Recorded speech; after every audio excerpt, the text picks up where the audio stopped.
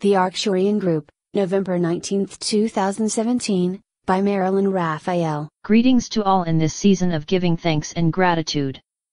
Thanksgiving is considered by most to simply be another seasonal holiday. However, as with all things, it is representative of a deeper spiritual reality, that of abundance and love. When one is filled with gratitude, whether or not he is aware of it, he is in a consciousness of, I have the truth that manifests as abundance. Many all over the world over are experiencing varying degrees of lack at this time. We have stated many times that because of their true nature, humans are creators, but few have realized, accepted, or even believed this. When you declare to yourself and others, I do not have, mind, the translator of consciousness and substance of matter, lovingly proceeds to provide lack for you. This state of consciousness is the substance from which peace is formed, true peace, the only permanent peace that can ever be. When a majority realizes self-completeness within the one, there will come a sense of camaraderie, oneness, and with it permanent peace. Once this level of consciousness is attained, an individual begins to live out from the realization that everyone, including self, is infinitely supplied with everything necessary by virtue of their true identity as being self-sustained and self-maintained. There is no longer even the temptation to look to or forcibly take from another person, country, or even planet, because there is the realization that whatever is needed is already present within and will flow through, but not from the outer scene. This truth is difficult, if not impossible, for anyone living fully in a third-dimensional belief system to comprehend, but assistance is available on all levels of awareness. However, third-dimensional solutions are always arise out of the energy of duality and separation, and will therefore sometimes work and sometimes won't. Duality. You, the awakened ones, must begin to, or at least make a serious effort to incorporate principles of truth as you become aware of them, not just the easy ones. Two of the most difficult are relationships and money. Spiritual truths that underlie relationships and money remain buried under a great deal of fear and programming, even for those who consider themselves to be somewhat enlightened. Deeply held beliefs regarding both remain alive and well in your world, making world concepts regarding relationships and money difficult to see and move beyond. An attained consciousness of I have because I am will manifest outwardly regardless of how mundane the seeming need, a ride somewhere, a mechanic, or even a tooth pulled. The realization, not just intellectual knowledge, of I am self-sustained and self-maintained because I am will draw to you the right person, thing, or experience when needed. Energy aligns with like energy. Then, even seemingly human and ordinary activities will carry the energy of harmony instead of effort, force, and frustration. Gratitude is not an emotion, but is rather a state of consciousness. Gratitude is a facet of love, because it is the natural expression of realizing I embody all the divine qualities, oneness I have been seeking, joy, peace, harmony, and a sense of completeness that can never be found in a world of separation. When one fully attains the realization of one omnipresent, omnipotent, omniscient consciousness as being all there is, he becomes a gentle, quiet, and permanent consciousness of gratitude. In the United States, Thanksgiving is a specific holiday, but every person in every country at some point, perhaps not in this lifetime, must learn to live their own Thanksgiving every moment of the day. Gratitude is a spiritual reality, and cannot be limited to a specific date or time. Many view Thanksgiving commercially, as being a launch pad for holiday selling and buying.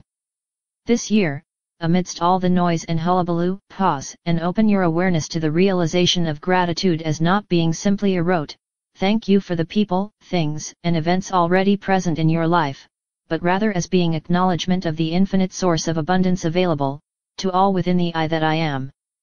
We wish to address current events as each day seems to bring some new aspect of chaos, that results in pain and suffering for others.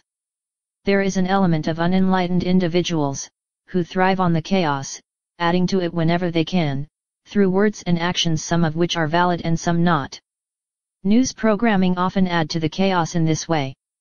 Know that you are right now witnessing the great and long-predicted shift. Many still believe that the evolution of the world termed the shift is to be a future event, one that will happen at a later time when the world is more stable and evolved. No, dear ones, you are in it now. Frequencies of higher dimensional light are rapidly exposing and breaking up multiple layers of dense old belief structure, and much more is to come. Gaia, who is a living soul, is clearing herself of energetic debris in readiness for her own ascension. Try not to despair or go into doubt, as you observe the outer scene, for your energy will simply add strength and power to appearances. At the same time, it is important not to stick your head in the sand while declaring, God is all. Everything is illusion, for that is pretending a state of consciousness not yet attained. Being in the world but not of it, is a very fine dance in which one plays the material game according to his highest awareness, while never forgetting the truth behind all appearances, good or bad. Be grateful even for the pain and suffering you may have had or are now experiencing, because these are the experiences that will give birth to that new state of awareness you are now ready and have asked for. Nothing is random once a soul chooses to awaken. Most people are not consciously aware, choosing to awaken, because this decision is usually made on a deeper level, often pre-birth, with guidance from the higher self. At a certain point in everyone's evolutionary journey, experiences manifesting solely from energies of duality and separation begin to cease, and instead, even those that seem to be very three-dimensional, become tools for moving into a more evolved state of awareness. The experience of being in a physical body on Earth is a short one, compared to the reality of your infinite nature, and at some point every soul will choose to go home for a much-needed rest. Many of you are tired, often longing to go home, but are instead choosing to stay in spite of personal and global difficulties, in order to assist the transition of mankind and Gaia with your light. You are helping others and Gaia through your actions and words, but mainly through the enlightened energy you carry and broadcast through your energy field, which will draw to you those ready for guidance and information. Hold nothing back from the serious seekers, but keep your pearls close and away from any who seek only to mock or degrade them. Rejoice in your ability to assist and be a part of the mankind's ascension process. You came for a reason, and in spite of how things may seem, when compared with the human sense of how things should be, your intention will fulfill itself in, and as your life.